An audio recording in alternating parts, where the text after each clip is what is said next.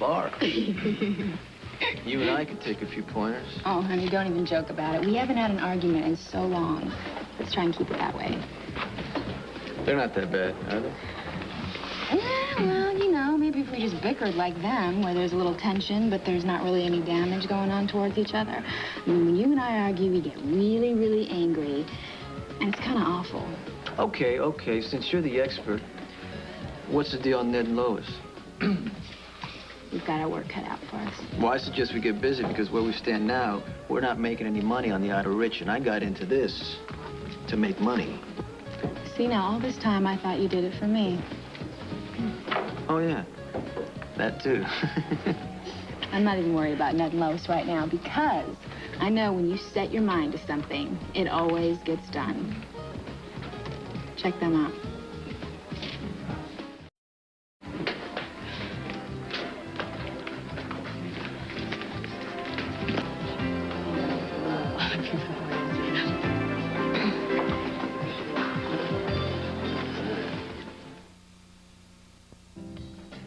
What's wrong? Look over there and tell me. Lily's talking to Sonny. So what? Well, Robin, in case you haven't noticed, the woman is drop-dead gorgeous. So are you, Brenda? I can't believe you're jealous. No, I'm not. This looks like he's having a little bit too much fun. Hey! What do you two have your heads together about? Nothing. Speak up, Lily. Don't be shy. Oh, if it's personal... No, I mean... Lily suggested we book a concert for Miguel in Puerto Rico. Oh, like a homecoming? Yeah. Exactly. That is great. Why didn't I think of that? I don't know. Oh, I have a job interview. I'm going to be late. All right, see you later. Bye. Thank you. Yeah, you're cutting off my circulation. Ah, well, you never used to complain.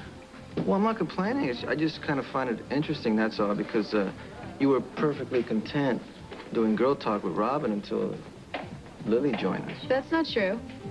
No? No. Okay, whatever. All right, I'll admit that I was a little bit jealous.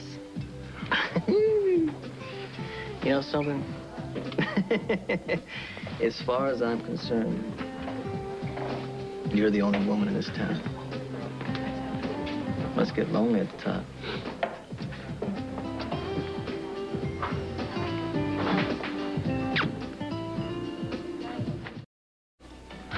It's so perfect that our first concert is going to be in Puerto Rico. I've always wanted to go there.